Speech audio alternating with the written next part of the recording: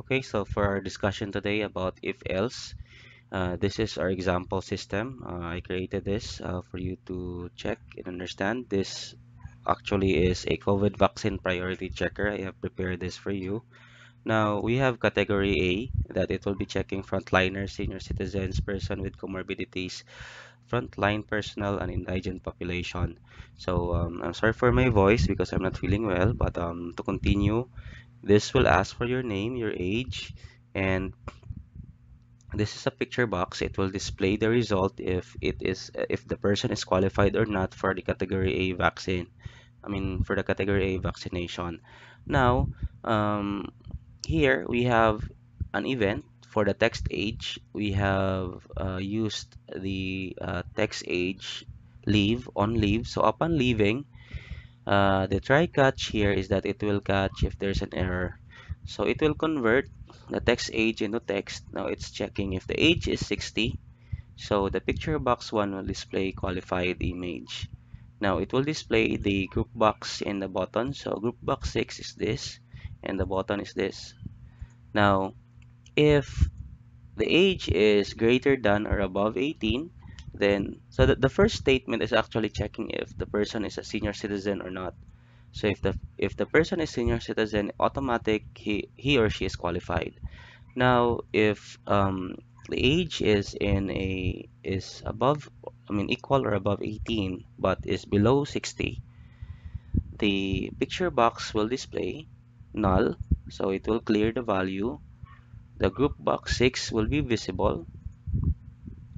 The button will be visible, and we will have we this will actually trigger another function. So once this will be visible and this will be visible, um, the user has an option to check based on the input of the user. Is he or she a frontliner um, with comorbidities, indigent, or what then? Um, we also have now this will check if the person is a frontliner with comorbidity or personal. So now, since this is a radio button, automatic that if one radio button is selected, the others are within the same group is no longer selected because it's only one selection for a radio button.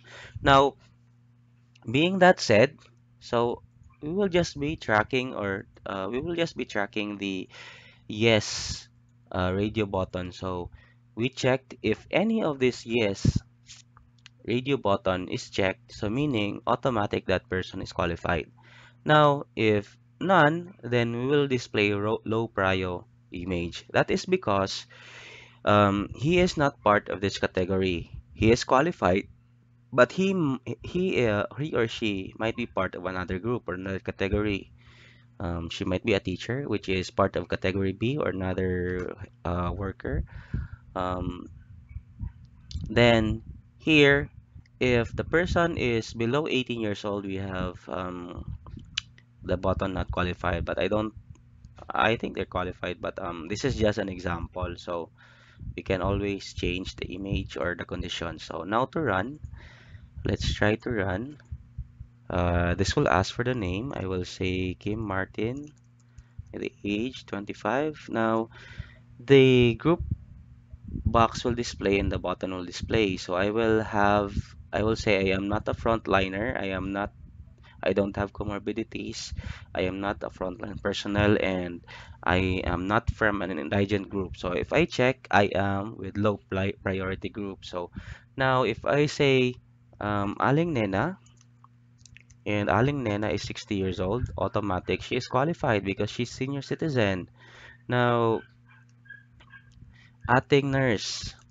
Now, actually, just to remind, this does not check the priority, no? So this is just if you are part of category A. So, Aling Nurse is 20 years old. She is a frontliner, and we check she is qualified. Mamang Police is um, not a frontliner, but a frontline personnel. So, Mamang Police is qualified. However, if we have Junjun and he is 17 years old, automatic he is not qualified. So this is basically how the system works using C sharp. So you can try to explore and check how you can improve this. So